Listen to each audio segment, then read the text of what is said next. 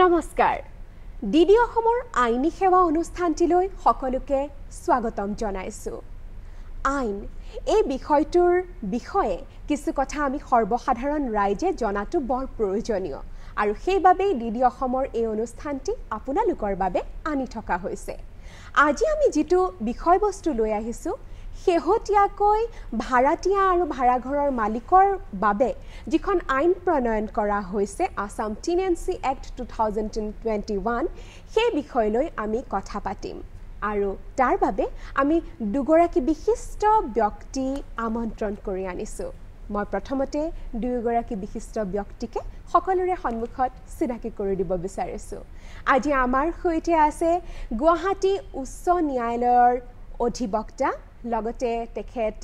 দিছপুৰ আইন মহাবিদ্যালয়ৰ প্ৰবক্তা ইয়াৰ উপৰিও কাৰ্বি আংলং অটোনমাস কাউন্সিলৰ তেখেত এগৰাকী আইনী উপদেষ্টা আমাৰ সৈতে আছে জয়ন্ত চুটিয়া ছাৰ নমস্কাৰ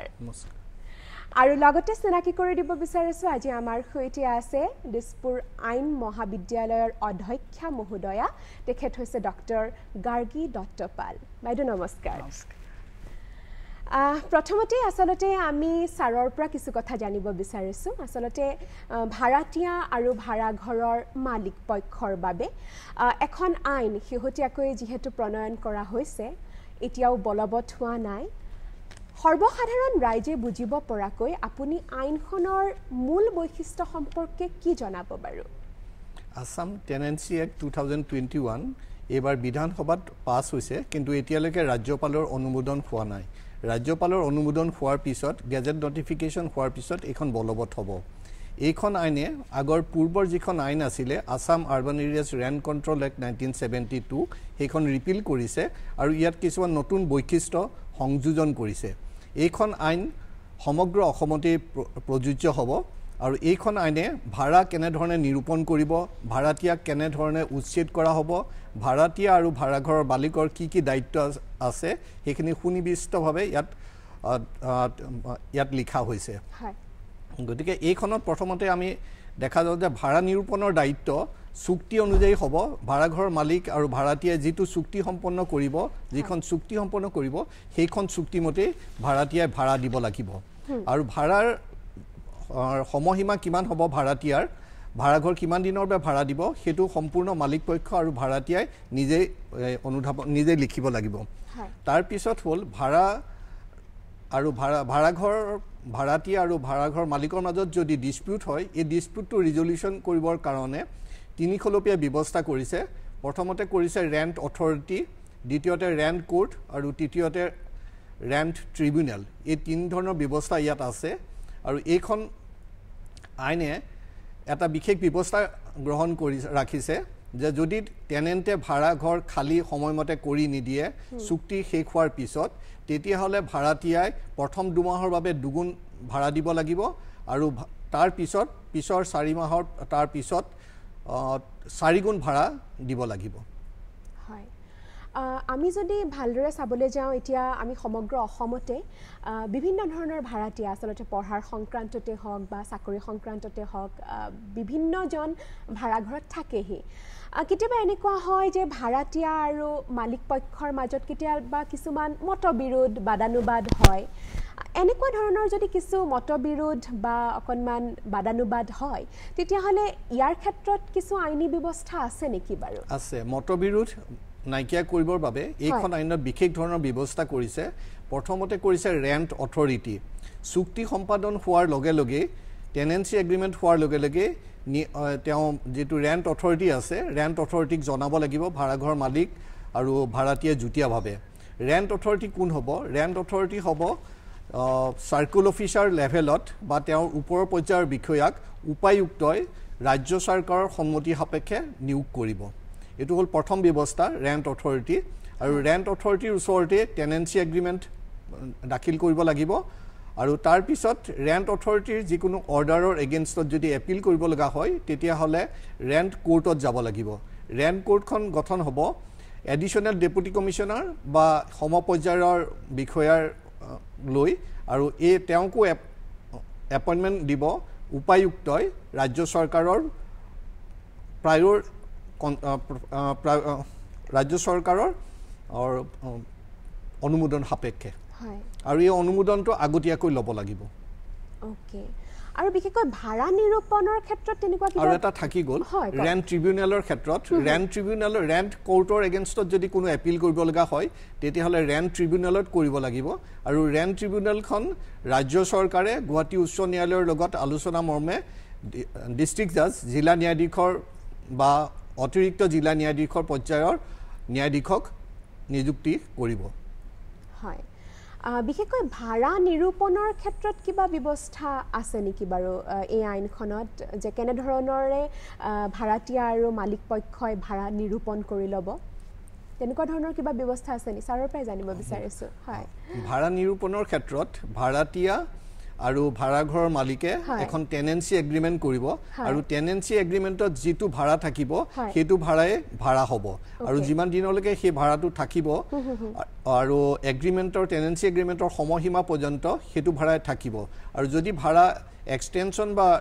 ৰিনিউ কৰিবলগীয়া হয় এগ্ৰিমেণ্ট ৰিনিউ কৰিবলগীয়া হয় তেতিয়াহ'লে দুই পক্ষই সন্মতি সাপেক্ষে ভাড়াটো নিৰূপণ কৰিব পাৰিব হয় এবাৰ বাইদেউৰ ওচৰলৈ আহিব বিচাৰিছোঁ বাইদেউ বিশেষকৈ ভাড়াতীয়া আছে ভাড়াঘৰৰ মালিকে কিন্তু বিচাৰিছে যে ভাড়াতীয়া ওলাই যাওক মানে ভাড়াঘৰ খালী কৰাৰ ক্ষেত্ৰত এভিকশ্যনৰ ক্ষেত্ৰত কেনেকুৱা ধৰণৰ ব্যৱস্থাসমূহ আছাম টেনেন্সি এক্ট 2021ত সন্নিৱিষ্ট কৰা হৈছে অকণমান যদি ব্যৱস্থাসমূহ সম্পৰ্কে জনাই ভাল পাম আছাম টেনেন্সি এক্টত যেটো ভাড়া নিৰ্ধাৰণ হয় চুক্তি অনুযায়ী এই চুক্তি অনুযায়ী ভাড়াতীয়াই এটা ফিক্স ডেট থাকে তাৰ মাজত ভাড়াটো দিব লাগে হয় এতিয়া যদি ভাড়াতীয়া এনেকৈ 2 মাহৰ কাৰণে ভাড়া দিয়া নাই তেতিয়া প্ৰথম ৰাউণ্ড হয় ফৰ ইভিকশ্যনৰ কাৰণে ভাড়া মালিক পক্ষে কৰিব পাৰে আৰ্জি দিব পাৰে 2 নম্বৰ খুব ইম্পৰ্টেণ্ট গ্ৰাউণ্ড হ'ল যদি ভাড়াতীয়া এটা ঘৰ ভাড়া লৈছে আৰু তেওঁ নিজে থকা নাই বেলেগক পজিশ্যন দিছে সেই ক্ষেত্ৰত চুক্তিটো সেইখিনি ক্লজ নাথাকে চুক্তি অনুযায়ী যোনে ভাড়া লৈছে তেওঁহে সেই পজিশ্যনটো পায় যদি পজিশ্যনটো থাৰ্ড পাৰ্টিক দিয়ে তেতিয়া এটা আইদাৰ দ্য টেনেন্সি এক্ট এই ইভিকশ্যনৰ প্ৰচেছটো ইনিচিয়েট কৰিব পাৰে থাৰ্ডলি যদি ভাড়াতীয়া সেই প্ৰেমাইজটো ভাড়াৰ ঘৰটো যদি ইউজ কৰে ফৰ ইলিগেল এক্টিভিটিজ সেই ইলিগেল এক্টিভিটি যদি ইউজ কৰে তেতিয়া এটা ইভিকশ্যন প্ৰচিডিউৰ ড্ৰ কৰিব পাৰি ফোৰ্থলি যদি এটা ৰিপেয়াৰ লাগে আৰু ৰিপেয়াৰটো এনে ধৰণৰ যে ভাড়াতীয়া থাকিলে এই ৰিপেয়াৰটো নহয় সেই ক্ষেত্ৰত এটা ইভিকশ্যন প্ৰচিডিউৰ আনিব পৰা যায় ওকে এবাৰ আহিছোঁ দায়িত্বসমূহ বাইদেউ এতিয়া আমি যদি ভালদৰে চাবলৈ যাওঁ ভাড়াতীয়াৰো কিছুমান দায়িত্ব থাকে আৰু ভাড়াঘৰৰ মালিকৰো কিছুমান দায়িত্ব থাকে এই ৰেছপনচিবিলিটিজবোৰৰ ক্ষেত্ৰত এই আইনখনে কেনেধৰণৰ ব্যৱস্থা কৰিছে বাৰু যিটো ৰেছপনচিবিলিটিজ প্ৰপাৰলি ডিভাইড কৰা হৈছে বিটুইন ভাড়াতীয়া আৰু ভাড়াঘৰ হয় যেতিয়া মালিক পক্ষে ভাড়াটো পায় তেতিয়া এটা ৰচিদ দিব লাগে ৰচিদটো চাইন কৰি দিব লাগে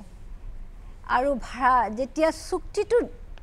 বনায় এগ্ৰিমেণ্ট এটা চাইন হয় তেতিয়া মালিক পক্ষে আৰু ভাড়াঘৰ দুজনৰ হাতত এটা চুক্তিৰ এটা কপি থাকিব লাগিব হয় এতিয়া মালিক পক্ষে ৰচিদ দিব লাগে যদি মালিক পক্ষে ৰচিদ নিদিয়ে তেতিয়া ভাড়াতীয়া ৰেণ্ট অথৰিটিৰ ওচৰত আবেদন কৰিব পাৰে আৰু ৰেণ্ট অথৰিটিৰ ওচৰত এটা ভাড়াটো জমা দিব পাৰে সেইখিনি ৰাইটছ এণ্ড অব্লিগেশ্যন আৰু ৰাইটছ এণ্ড অব্লিগেশ্যন আছে যে যেটো প্ৰিমাইজ আছে তাৰ মেইনটেনেন্স এটা আছে এটা মেইনটেনেন্সটো কোনে কৰিব কিছুমান মেইনটেনেন্স শিডিউল 8 লিখা আছে যে সেইখিনি মেইনটেনেন্স ভাড়াতীয়াই কৰিব যেনেকৈ এটা ফুলনি আছে যেনেকৈ ইলেক্ট্ৰিক ফেন আছে সুইচ আছে পানীৰ টেংক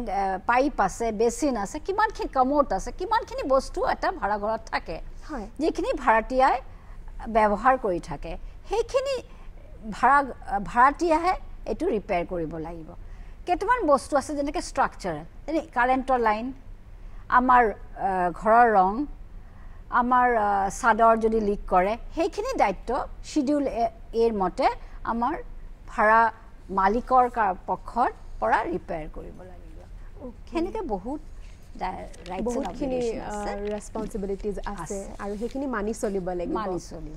ছাৰে কিবা এড কৰিব বিচাৰিব নেকি আৰু ৰেছপন্সিবিলিটিজৰ ক্ষেত্ৰত আৰু কিবা আছে নেকি বাৰু এবাৰ এইখন নতুন আইনে টেনেণ্টৰ ক্ষেত্ৰত কিছুমান স্পেচিফিক অব্লিগেশ্যন দিছে আগৰ আইনখনত এইবিলাক ব্যৱস্থা নাছিলে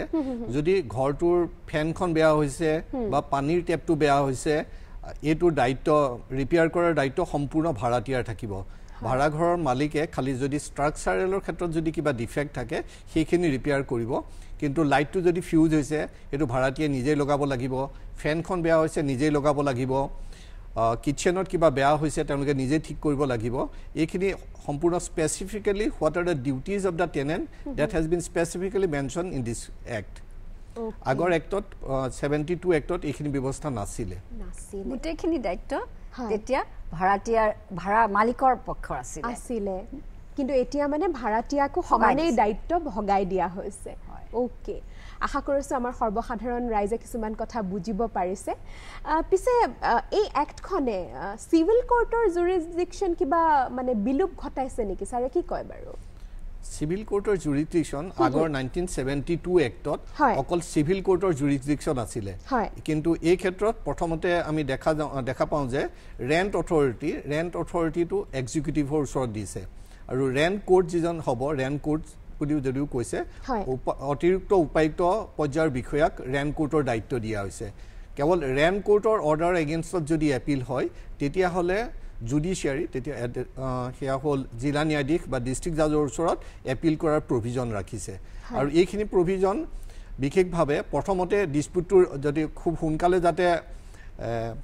ৰিজলভ কৰিব পাৰে তাৰ কাৰণে অথৰিটি দিছে ৰেণ্ট অথৰিটি বনাইছে আৰু ৰেণ্ট অথৰিটি হ'ল চাৰ্কুল অফিচাৰ গতিকে তেওঁৰ লেভেলত গতিকে প্ৰতিটো চাৰ্কুল অফিচাৰজনে চক্ৰ বিষয়া যিটো আমি অসমীয়াত কওঁ চক্ৰ বিষয়ে তেওঁৰ দায়িত্বখিনি পালন কৰিব আইন যিখন টেনেন্সি এগ্ৰিমেণ্ট হ'ব সেইখন ইন ৰাইটিং হ'ব লাগিব আৰু যিখন লিখিত চুক্তি সেইখন চুক্তি চক্ৰ বিষয়াৰ ওচৰত জমা দিব লাগিব চক্ৰ বিষয়াই ডিজিটেলি এইখন আপলোড কৰিব তেনেকুৱা বিশেষ ধৰণৰ ব্যৱস্থা এইখন আইনে কৰিছে ওকে হয়তো এতিয়া ৰাইজে এটা কথা ভাবিব পাৰে যিখন 72ৰ এক্ট আছিলে ৰেণ্ট এক্ট আছিলে আৰু এতিয়া যিখন এক্ট তাৰ মাজত বিভিন্ন ধৰণৰ পাৰ্থক্য আহিছে একেবাৰে সৰ্বসাধাৰণেৰে বুজিব পৰাকৈ বাৰু এই পাৰ্থক্যসমূহ আপুনি কেনেকৈ আঙুলিয়াই দেখুৱাব Assam urban areas rent control act 1972 এইখন এপ্লিকেবল হৈছিল অকল আৰ্বান এৰিয়াজত কিন্তু আসাম টেনেন্সি এক্ট 2021 এইখন সমগ্ৰ অসমতে প্ৰযোজ্য হ'ব গতিকে সমগ্ৰ অসমত যিমানবোৰ চক্ৰ আছে চক্ৰ বিষয়া আছে চাৰ্কুল আছে এই চাৰ্কুলৰ আণ্ডাৰত থকা যিমানবিলাক ঘৰ আছে যিবিলাক ঘৰ ৰাজ্য চৰকাৰৰ নহয় কেন্দ্ৰীয় চৰকাৰৰ নহয় অথৰিটিৰ নহয় সেই ঘৰবিলাকৰ ক্ষেত্ৰত এইখন আইন প্ৰযোজ্য হ'ব প্ৰথম দ্বিতীয় হ'ল 1972 এক্টত আৰ্বান এৰিয়াজ ৰেণ্ট কণ্ট্ৰল এক্টত ভাড়া কেনেধৰণে নিৰূপণ হ'ব সেইটো বিস্তৃতভাৱে বৰ্ণনা কৰা হৈছিলে তাত কোৱা হৈছিলে যে মই ইংৰাজীতে কৈছোঁ standard rent is the rent calculated on the basis of 7.5% of total cost of construction and the value of the land including the municipal taxes payable in respect of date land আৰু তাৰ 12 ভাগৰ এক অংশ হ'ব মাহেকীয়া rent কিন্তু এইখন আইনত আসাম টেনেন্সি এক্ট 2021ত ভাড়া কেনেধৰণে নিৰূপণ হ'ব সেইটো ভাড়াতীয়া আৰু ভাড়াঘৰ মালিকৰ চুক্তিৰ ওপৰতে নিৰূপণ হ'ব গতিকে দেখা যায় যে ভাড়াঘৰৰ মালিকে যিটো ভাড়া নিৰূপণ কৰিব আৰু ভাড়াতীয়াই যদি সেইটো সন্মতি দিয়ে সেইটো সন্মতি সাপেক্ষে যিটো ভাড়া হ'ব সেইটোৱে ইয়াত ভাড়া হিচাপে গণ্য কৰা হ'ব দ্বিতীয়তে এভিকশ্যনৰ ক্ষেত্ৰত উচ্ছেদ কৰাৰ ক্ষেত্ৰত ভাড়াতীয়াক 1972 চনৰ যিখন আইন আছিল তাত কিছুমান বিশেষ কেইটামান গ্ৰাউণ্ডৰ কাৰণেহে ভাড়াতীয়াক উচ্ছেদ কৰিব পাৰিছিলে তাৰ ভিতৰত আছিলে বোনাফাইড ৰিকুৱাৰমেণ্ট যদি ভাড়াতীয়াই ভাড়া নিদিয়ে যদি ভাড়াতীয়াই নুইচেন্স আৰু এনুৱেন্স ক্ৰিয়েট কৰে তেনেকুৱা ধৰণৰ বিশেষ কিছুমান গ্ৰাউণ্ডতে ভাড়াতীয়াক উচ্ছেদ কৰিব পাৰিছিলে কিন্তু এইখন আইনত যেতিয়া চুক্তি শেষ হ'ব চুক্তি শেষ হোৱাৰ লগে লগে ভাড়াতীয়াই ভাড়াঘৰ খালী কৰি দিব লাগিব আৰু যদি তেওঁ ভাড়াঘৰ খালী কৰি নিদিয়ে ভাড়াঘৰৰ মালিকে ৰেণ্ট অথৰিটিৰ ওচৰত এপ্লিকেশ্যন কৰিব পাৰিব আৰু তেওঁ ইয়াৰ বাবে দায়বদ্ধ থাকিব যে প্ৰথম 2 মাহৰ বাবে তেওঁ ভাড়া দুগুণ ভাড়া দিব লাগিব আৰু তাৰ পাছত 2 মাহৰ পাছৰ পৰা তেওঁ 4 গুণ ভাড়া দিব লাগিব ভাড়াঘৰ মালিকক আৰু obligation of the লেণ্ডলৰ্ড and tenant দায়িত্ব ভাড়াঘৰ মালিক আৰু ভাড়াতীয়াৰ মাজত সেই দায়িত্বখিনি ইয়াত সুনিৰ্দিষ্টভাৱে ইয়াত বৰ্ণনা কৰা হৈছে ভাড়াঘৰ মালিকৰ কি দায়িত্ব থাকিব ভাড়াতীয়াই কি দায়িত্ব পালন কৰিব লাগিব এই গোটেইখিনি কথা ইয়াত সন্নিবিষ্ট হৈছে আৰু এটা বিশেষ কথা যে 1972 এক্টত এক্সক্লুসিভ জুৰিসডিকশন সিভিল কোৰ্টৰ কথা আছিলে যদি কোনোবাই ভাড়া জমা নিদিয়ে ভাড়া সময়মতে নিদিয়ে বা ভাড়াঘৰ মালিকে যদি ভাড়া ল'ব নিবিচাৰে তেতিয়া হলে সিভিল কোৰ্টত ভাড়া জমা দিব লাগিছিল 1972 চনৰ আইন মতে কিন্তু এইখন আইন মতে 2021 আইন মতে ভাড়াঘৰৰ মালিকে যদি ভাড়া সময় ল'ব নিবিচাৰে বা নলয় তেতিয়া ভাড়াতীয়াই ভাড়া ৰেন্ট অথৰিটি যিজন সাৰ্কুল অফিচাৰ হ'ব তেখেতৰ ওচৰত জমা দিব পাৰিব ওকে এইখিনি বিশেষ অলপ পাৰ্থক্য আছে হয় হয় এবাৰ বাইদেউৰ পৰা জানিব বিচাৰিছো যেহেতু এই এক্টখন সমগ্ৰ অসমতে প্ৰযোজ্য হ'ব বুলি কোৱা হৈছে কেনেকুৱা ধৰণৰ ঘৰৰ ক্ষেত্ৰত এই আইনখন মানে প্ৰযোজ্য হ'ব কোনমান যদি কয় এইখিনি এই আইনটো সব আৰবান ৰুৰেল এৰিয়া সবতে প্ৰযোজ্য হোল অফ আসাম যেনে সাৰে ডিসক্ৰাইব কৰিছে হয় খালি যেটো সৰকাৰি ঘৰ হয় অৰ্গানাইজ কোম্পানীৰ ঘৰ হয় বা যেটো ঘৰ ইউনিভাৰ্সিটিৰ হল স্টেট গভৰ্নমেন্টৰ হল সেন্ট্ৰেল গভৰ্নমেন্টৰ হল সেইখিনি ঘৰৰ কাৰণে কোৱাৰ্টাৰ যিখিনি কওঁ আমি যেটো আমি কমন টাৰ্মত কোৱাৰ্টাৰ কওঁ সেইখিনি কাৰণে এটো প্ৰযোজ্য নহব বাকি সবটো এটো সকলো ক্ষেত্ৰতে হ'ব সাৰৰ পৰা আৰু এটা কথা জানিব বিচাৰিছো বহুতেই হয়তো ভাবিব পাৰে যে মানে নগৰত আসলতে ভাড়াতীয়া বেছিকৈ থাকে কিন্তু বৰ্তমানটো বিভিন্ন গ্ৰামাঞ্চলতো ভাড়াতীয়া থাকে বা ভাড়া ঘৰ লয় মানুহে আৰু সেইবাবে মই আপোনাৰ পৰা জানিব বিচাৰিছো যে কেৱল নগৰৰ মানে ঘৰবোৰৰ ক্ষেত্ৰতহে এখন আইন প্ৰযোজ্য হ'ব নেকি এইখন আইনত স্পেসিফিক্যালি মেনশন কৰিছে যে এইখন আইন অকল নগৰৰ ক্ষেত্ৰতে নহয় অসমৰ সকলো গাঁও নগৰ সকলো ক্ষেত্ৰতে য'ত ভাড়াঘৰ আছে সেই ভাড়াঘৰৰ ক্ষেত্ৰত এইখন আইন প্ৰযোজ্য হ'ব আৰু এইখন আইন কোট প্ৰযোজ্য নহব তাকো স্পেসিফিক্যালি মেনশন কৰা হৈছে যদি গাঁও অঞ্চলত বা নগৰ অঞ্চলত যিবোৰ ৰাজ্য চৰকাৰৰ ঘৰ আছে যিবোৰ ঘৰ ৰাজ্য চৰকাৰে ভাড়া দিব বিচাৰিছে সেই ক্ষেত্ৰত এইখন আইন প্ৰযোজ্য নহব কেন্দ্ৰীয় চৰকাৰৰ ঘৰৰ ক্ষেত্ৰতো কেন্দ্ৰীয় চৰকাৰ যিবিলাক ঘৰ আছে অসমত সেই ঘৰবিলাকৰ ক্ষেত্ৰতো এইখন আইন প্ৰযোজ্য নহব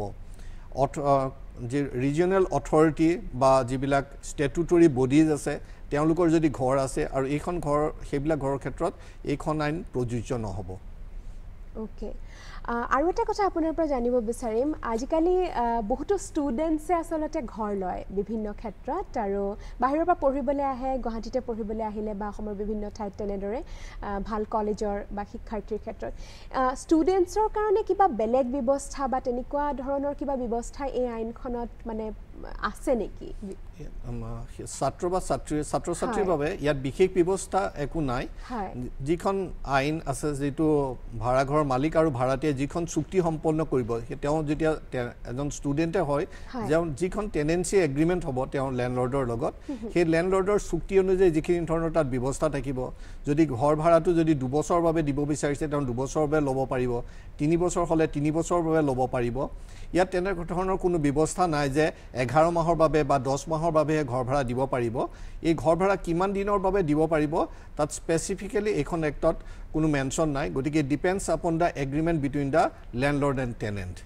কিতেবা এগ্ৰিমেন্টৰ পাছতো বাইদলে মই আহিব বিচাৰিছো কিতেবা মানে এগ্ৰিমেন্টৰ পাছতো কিছুমান বাদানুবাদ থাকি যোৱা দেখা যায় তেনে ক্ষেত্ৰত কিবা ব্যৱস্থা আছে নেকি মই ভাবো ইয়াত খালি এটাই বছৰ যদি হোস্টেল থাকে ইউনিভাৰ্সিটিৰ হোস্টেল তেতিয়া এই আইনটো প্ৰযোজ্য নহব নহলে সব ক্ষেত্ৰতে এই আইনটো এপ্লিকেবল মানে কোনো ষ্টুডেন্টস বা চাকৰিয়াল বুলি কথা নাই ভাড়াতীয়া আৰু ভাড়াৰ মানে মালিক ওকে বস্তুটো হোস্টেলৰ বাহিৰে ষ্টুডেন্টৰ কাৰণে খালি হোস্টেলটো এক্সাম্পটেড হ'ব আৰু লগতে চৰকাৰী আবাস ষ্টুডেন্ট যদি ষ্টুডেন্টক দিয়া যায় এনেকুৱা যদি এটা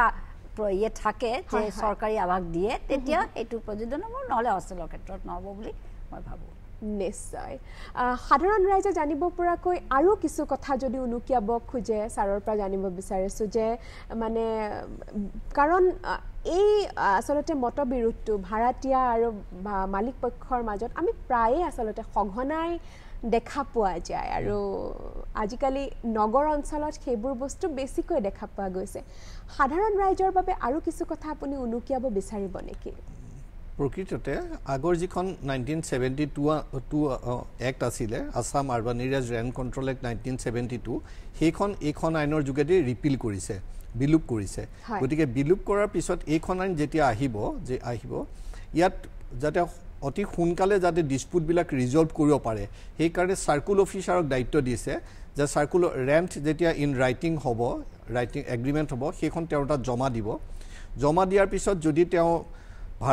ভাড়াঘৰ মালিকে যদি rent within the validity of that tenancy agreement যদি এভিক কৰিব বিচাৰে তেতিয়াহ'লে তেওঁ ৰেণ্ট অথৰিটিৰ ওচৰত এপ্লিকেশ্যন দিব পাৰিব ঠিক তেনেধৰণে যদি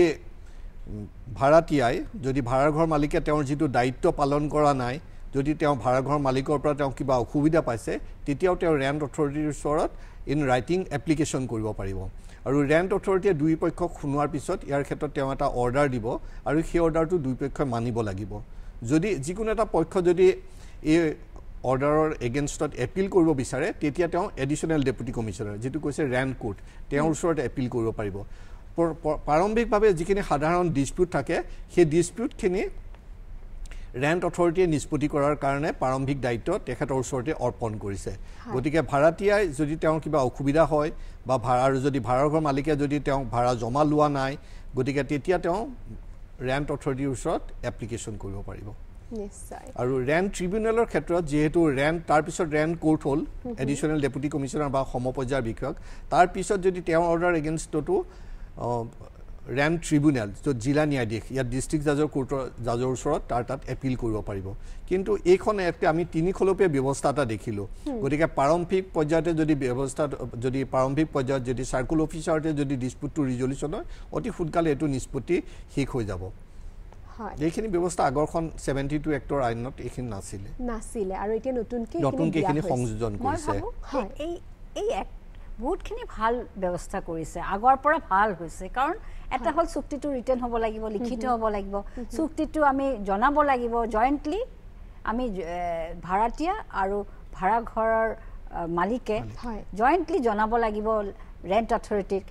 তাৰ পিছত ৰেণ্ট অথৰিটি এটা ইউনিক কোড দিব আইডেন্টিফিকেশ্যন কোড দিব সেই কোড পোৱাৰ 7 দিনৰ মাজত এটা ফৰ্ম আছে ফৰ্মটো ফিল আপ কৰি দিব লাগিব সব ডিটেইলছ থাকে এড্ৰেছ কমিউনিকেশ্যন কণ্টেক্ট ইনফৰমেশ্যন গোটেইখিনি এটা ৰেণ্ট অথৰিটিৰ ওচৰত থাকে এটা হিচাপ থাকে গভৰ্ণমেণ্টৰ হাতত এটা চৰকাৰৰ হাতত এটা হিচাপ থাকে ক'ত কোনে ভাড়া লৈছে কেনেকৈ ভাড়া লৈছে সেই ভাড়াটো কি এটা গভৰ্ণমেণ্টৰ ওচৰত এটা ষ্টেটিষ্টিক্স থাকে সেইখিনি মই ভাবোঁ যে বহুতখিনি এটা আমাৰ এক্সট্ৰা পাওনা আছে নিশ্চয় পিছে বহুতো